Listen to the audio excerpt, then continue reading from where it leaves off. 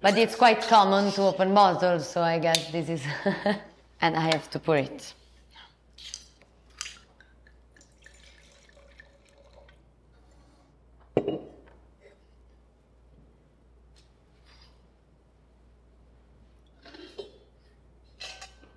I guess so Serradenari, maybe the starting point to understand it is really its name on its own. So Serradenari literally in Italian means keep the money. And it comes because when there was the Middle Age, all the people living in the lower, living around were looking for their safety, and so they went up to the highest point looking for the fresher and healthier air, and they made all this work by keeping their money under their arms, and so they found safety over there, and they baptized that place as Serradenari, so keep the money. And I think everything lies on that because it's actually the highest vineyard all over the Barolo area, which is one of the most important factors and variants that impact our wines, and so everything lies on that. So Serradenari is a property, is a cru, but it's the historical name of our winery because this is the heart of that appellation, and it's our winery since 1870, but it has always been the countryside house, so never been winery in fact. And it's funny because every generation changed a lot of stuff over there. So there used to be some vineyard before, and my grandfather took them away in order to try to have some white truffle in an artificial way, because it's still among the last properties who owns both vineyard and forest. So it was used to have some white truffle over there, and so this is why my grandfather tried to replicate it artificially. So this is why it's in the same time it's old and young, because it's sold the property, but it's extremely young the winemaking part. So in 2001 my father replanted everything at the beginning with the idea to resell, and then he started the winery, but not really he was never in the winemaking process. So actually really the true origin, the very starting point of the winemaking has been when I arrived in the winery in 2013, and so how I slowly started to make the wines. None in the family has never been passionate of wine, so I didn't grow up with a culture of wine, or like banally the thing is that wine was a product as every other product, so it's like everything that can be produced. So this is why I was not really interested in it. And actually it was a visit in Burgundy that completely blew me away.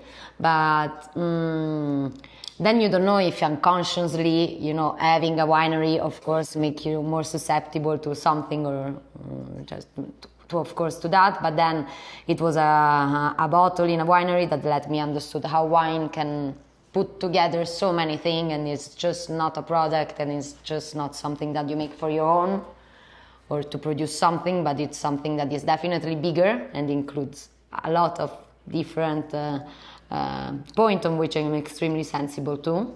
And so when I had this, it was like almost, I don't know how to say, but an illumination in some way. And so since then I came back home Milan, I fired myself from my old job that I was in love with, so it was really not another changing, like I was not satisfied and then I moved. It was just I was lucky enough to change from one job that I was extremely in love with to make something that I was even more.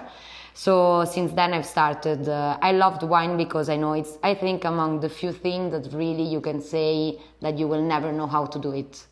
So being quite ambitious, I like to be all the time with that kind of challenge, and for which it's something that is bigger than you, and you will never be able to pretend that you know how to do it or to control it, or it's impossible because it depends on too much variances that are not depending on you. Serradenari is really in the peak of La Morra, and it's not watching to the vineyard, but watching to the Alps, which is extremely important, both geologically for what went on over there, but also for a terroir point of view, so all the microclimates and all the different terroir that I can find over there. So I think two are the most important variants over there, the altitude and the forest.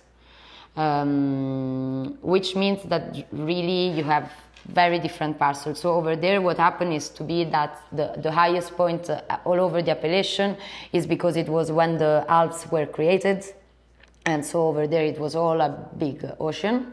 It was a huge point of impact of a lot of violence, which means that you had really different geological formation that crossed over there, for which you have some very typical Tortonian soil from the La Morra area, but some very untypical from the area, because when the plagues goes one until the other, you have two forces, one that push and one that pull, and so it was like merging. So this is also why I do not have really parcels that are completely limited, but they are mainly all with different vein of different soils.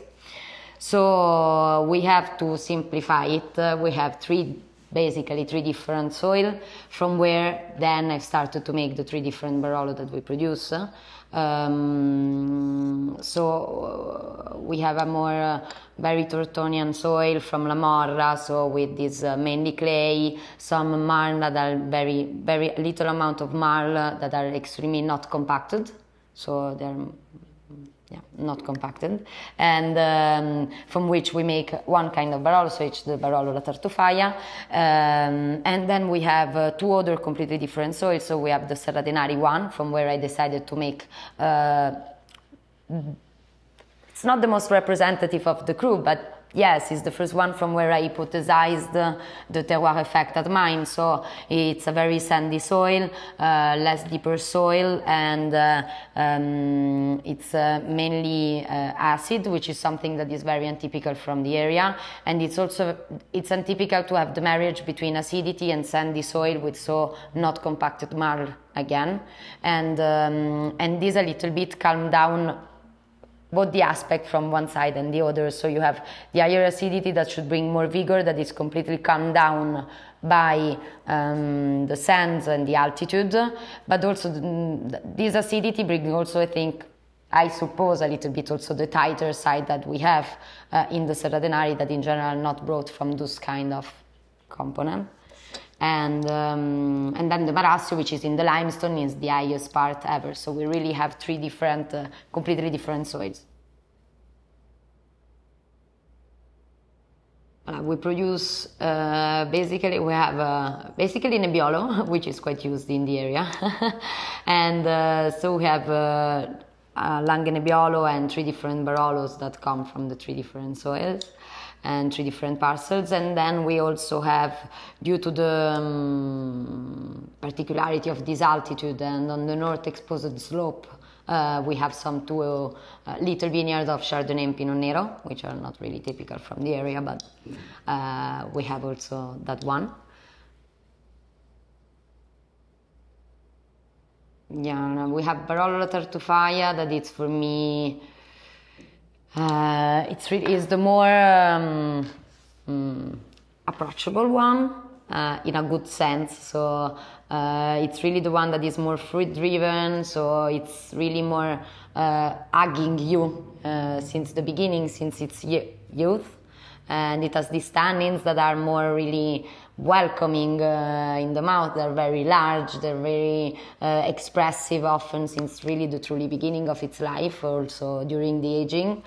And then we have the Barolo Serradenari, that is definitely more the vegetal part of the Nebbiolo, but by vegetal I do not mean like anything that is green, but it's more everything that is in the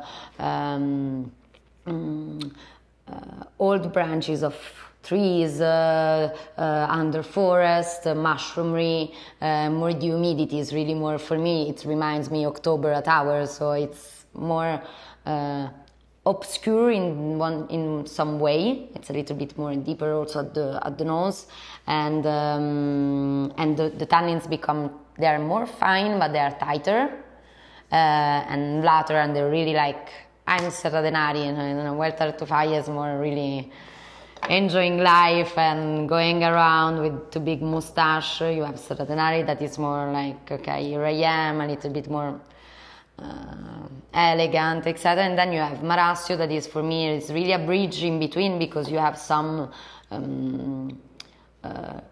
red fruit notes that are in the Tartufaglia, that are a little bit like they are there, that says I'm here, but then it's very extremely mineral and super straight already in the nose, and it has really this is more I don't know how we say it, like leek stones kind of taste, and is extremely more on the cendre.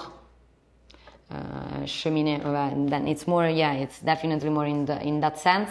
And then in the mouth it's completely different, because it has these tannins that are all, I used to call them like suspended wine, the wines that are all in the highest part of the palate, but extremely straight and long and salty, and it has different layers of tannins that are all going on, and you do not even expect that.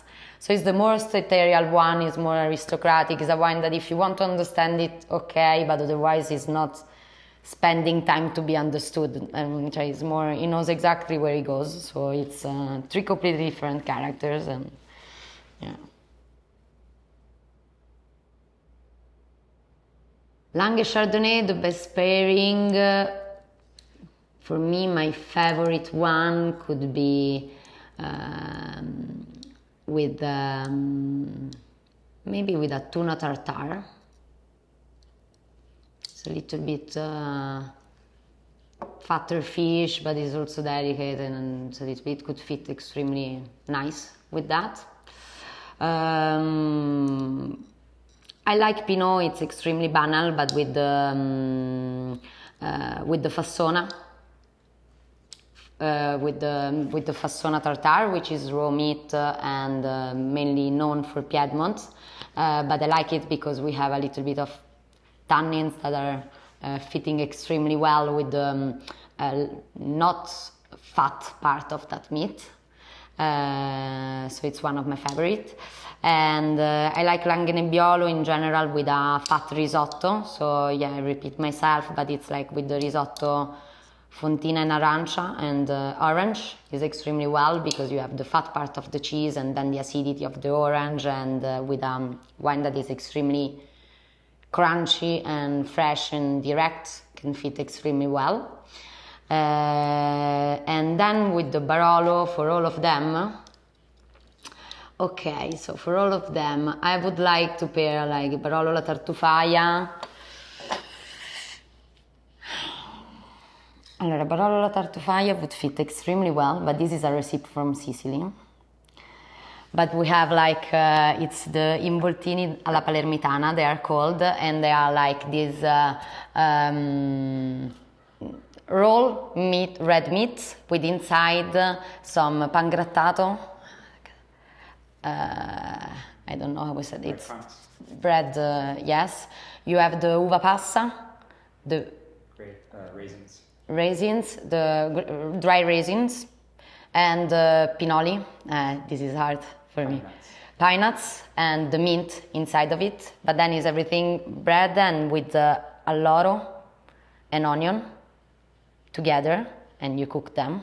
And is extremely good with something that is a little bit, because you have the dried resins that would fit extremely well with the fruity part of the tartufaglia.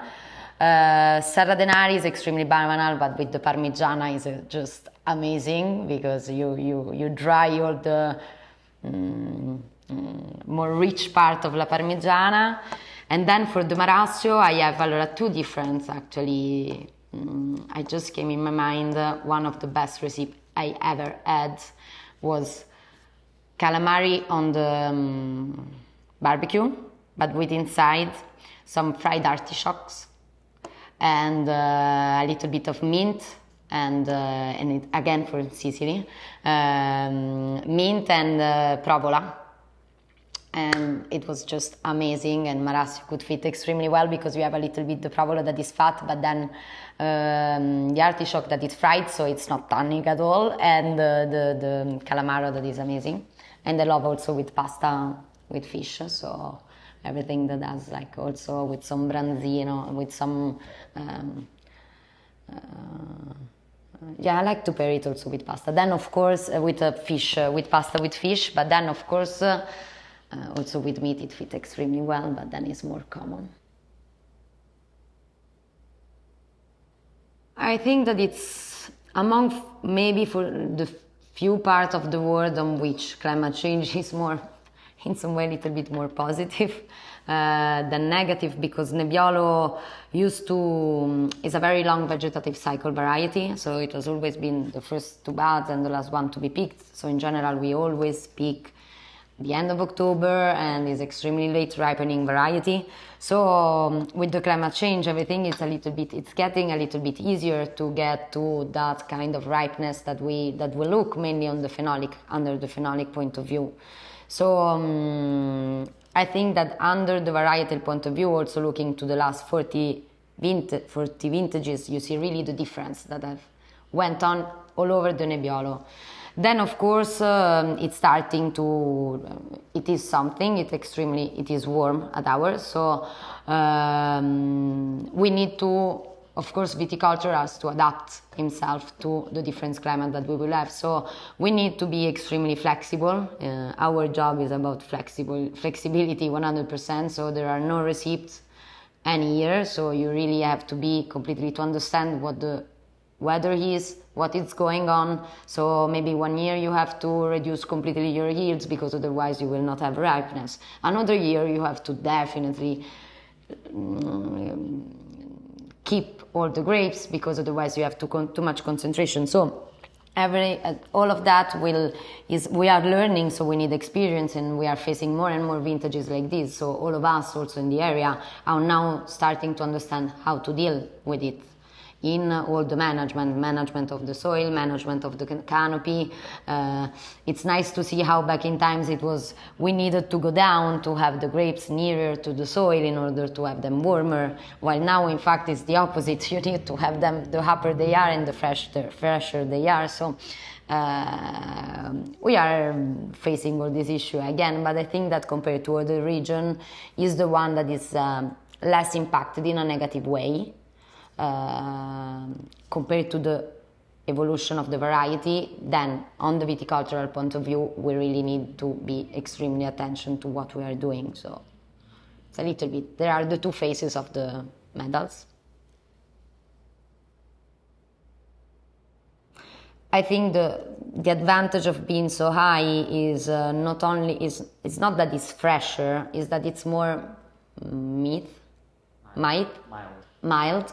So it's more mild, and which means that the progression in ripening is lower, which allows really to wait exactly the right moment on which you want to pick, and without risking to have from one day to another a drop of acidity or too much concentration in alcohol, which is happening in other, of course, in a warmer site it is, because it's definitely more risky. So this is a positive, today is a positive thing, which back in times was absolutely not at mine. And also it's more mild also, and so this is winter, means that being high it's less cool. So even for frost is definitely a good point, because we do not have the thermic inversion, so we are not eat too much. But when we have -6 on the brain, it's 2 at hour, and often you see all the downstairs and it's full of cloud, and here we are like in the sun, and L'Amore is completely, you do not see absolutely nothing. And in summer, while you have maybe 40 degrees at hours, is 34, which is still warm, but it's more mild, so it's more balanced.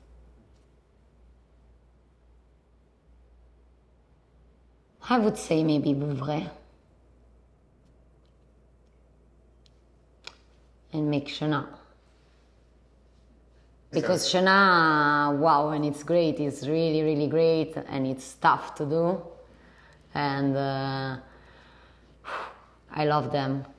And it's extremely, honestly, if I didn't, it's the only variety that I really thought I would love to have it at mine, just to handle it in some way. I don't have a clue on how it could be done, so yeah, I would say like this.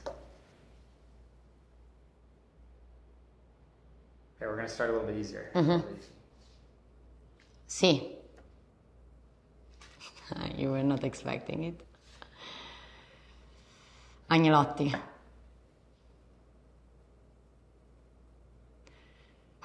It's tough. Both, it's impossible to say. I can't say both. Both, absolutely both. Both vineyard and cellar. We could say both also here, but botti. Dolcetto.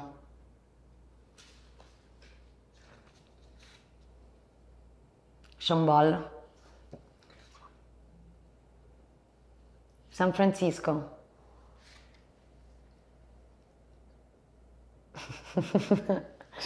New York. I know, if I have to, but I saw only LA and Sacramento until now, so sorry, but it's not even.